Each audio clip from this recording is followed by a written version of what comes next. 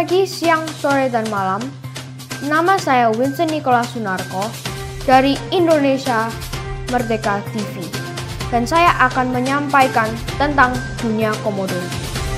Komodo atau juga disebut biawak komodo, Varanus komodoensis, adalah spesies biawak besar yang terdapat di Pulau Komodo, Rinca, Flores, Gili Montang, dan Gili Desami di Provinsi Nusa Tenggara Timur, Indonesia.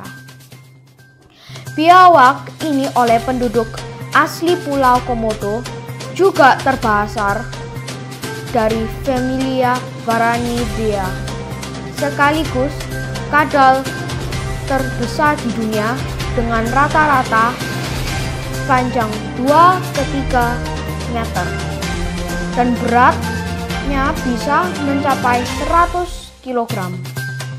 Komodo merupakan pangsa puncak di habitat karena sejauh ini tidak diketahui adalah hewan karnivor besar lain selain biawak ini di sebarang geografisnya.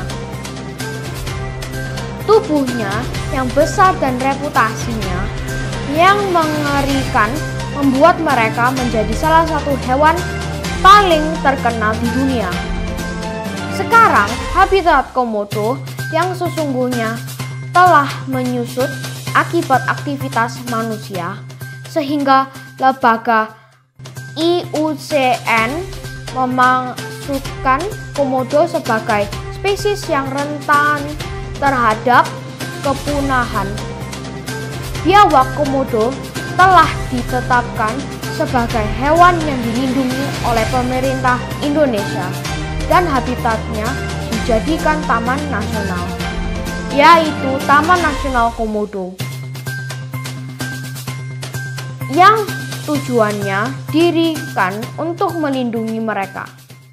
Komodo liar dewasa biasanya memiliki berat sekitar 70 kg.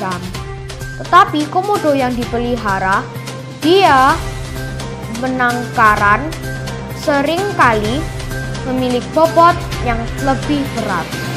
Spesimen panjang mencapai 3-13 meter dengan berat sekitar 166 kg, termasuk berat makanan yang belum dicerna di dalam perutnya. Komodo memiliki ekor yang sama panjang dengan tubuhnya.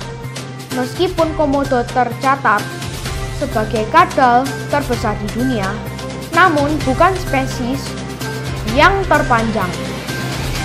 Reputasi panjang tubuh tidak termasuk berat badan. Dipegang oleh biawak Papua, Varanus salvadori. Komodo jantan lebih besar daripada komodo betina, dengan warna kulit dari abu-abu gelap sampai merah batu bata. Sementara komodo betina biasanya berwarna hijau cokolatan dan memiliki bercak kecil kuning pada tenggorokannya.